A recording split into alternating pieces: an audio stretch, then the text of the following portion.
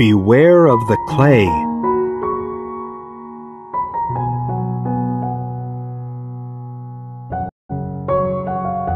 In Daniel's prophecy, the clay in the feet of the immense image symbolizes the common people. They have the power to influence political leaders and their policies. The prophecy at Daniel 2:44 says, "In the days of those kings, the God of heaven will set up a kingdom that will never be destroyed, and this kingdom will not be passed on to any other people. It will crush and put an end to all these kingdoms, and it alone will stand forever." As represented by the feet of the immense image, Anglo-America is the last world power foretold in the Bible.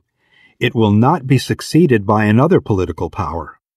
Rather, it will come to a swift end at Armageddon when God's kingdom crushes it and all other human governments. How can this prophecy benefit us? Daniel's prophecy provides additional evidence that we are living in the time of the end. More than 2,500 years ago, Daniel foretold that after Babylon, 4 other world powers would have a significant impact on God's people. Furthermore, he revealed that the Anglo-American world power would be the last of these.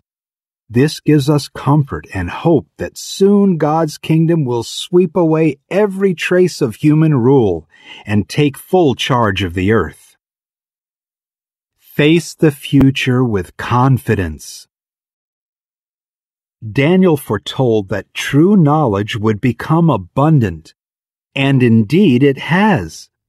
We have received insight into prophecies about our time. The accuracy of these prophecies leaves us in awe of Jehovah and His inspired word.